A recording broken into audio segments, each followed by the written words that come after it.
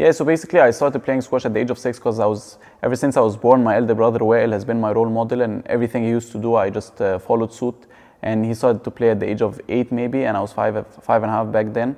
I followed 6 months later, and I remember falling in love with the game ever since. I remember my parents dragging me off court, crying that I didn't want to leave the squash court, and I had to go back home. And I think the main reason behind that is I love the competitive spirit behind the squash and the smartness on the squash court, that, as they say, it's chess with speed, and you just have to be very smart to play such a game. And I just fell in love with it. And also the setup at home was beyond amazing. I grew up in one of the prominent clubs, playing the same team with Rami Ashour, Hisham Ashour, Omar Mosad, Muhammad Ali Rida, my elder brother Wael, Yasser Al-Halabi before he went to college in the US.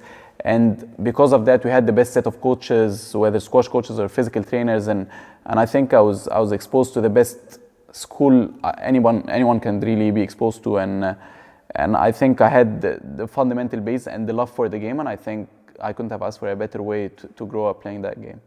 One of the best things about Egypt is that the many tournaments that we've got and the very big draws every other weekend, I would say, and just the fact that you keep playing with your opponents and you get exposed to more and more matches. Just there are so many things that you can't learn in practice, no matter how hard you try, just from experience, from matches. And I think this is one of the big assets that Egyptian squash has got.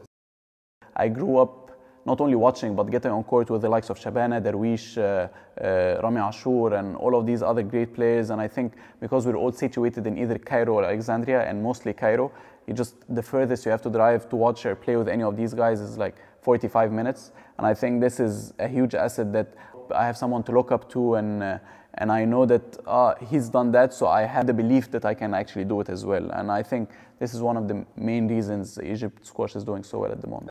Rami is between the US and Egypt, and Sharbagis live in Bristol, but other than this, we're mostly situated in Cairo. Myself, Tariq Momin, Omar Mosad, Mohamed Abul Gar, Mazin Hisham, obviously the girls as well, Ranim El Walili, Noor Al-Taib, Umnaya before she stopped. Noor Shirbini lives in Alexandria, but other than this, we're all together, we train together. And the good thing is that all the younger players, they aspire to become professional players, and they're inspired by those people. And I hope our generation, do the same thing to those youngsters that the elder generation did to us.